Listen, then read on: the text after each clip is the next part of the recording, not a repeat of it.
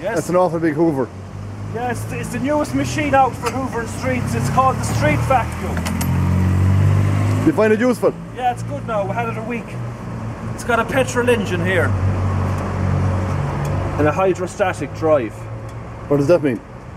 That basically you just pull this little handle here and you pull this forward to go forward and push it back to go into reverse.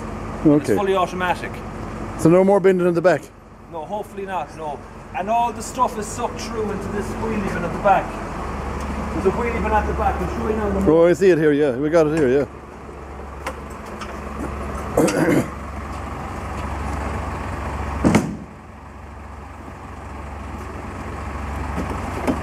That's the wheelie bin, and you just remove that when it's full. Empty it. So it's a simple design. It is. It's really a big vacuum cleaner, isn't it? Yeah.